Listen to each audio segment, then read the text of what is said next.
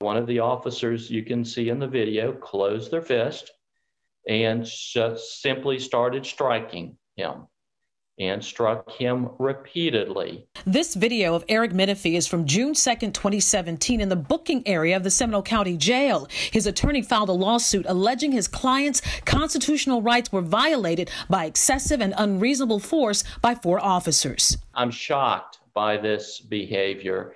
Mr. Menifee was deliberately and brutally attacked by these corrections officers. In a statement to West 2 News, the sheriff's office says Menifee began to cause a disturbance while in the booking area. Menifee was given loud verbal commands to sit down or he would be taken to a holding cell, which he refused. But his attorney says Menifee did sit down after he was concerned with the aggressive posture of the officers. And so he took his arms and he put them underneath the arms of the chair.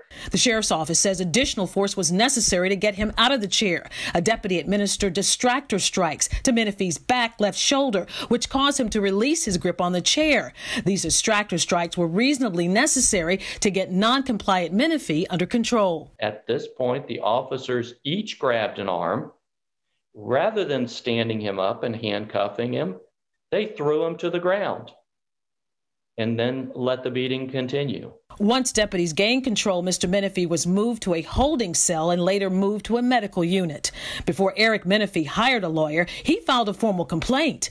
But the review findings revealed no violations of policy or written directives by the involved staff members. If the sheriff's procedures allowed that, then the procedures are wrong. That just should not be tolerated in our society. The trial is slated to start June 1st in federal court in Orlando. I'm Gail Pascal Brown, West 2 News.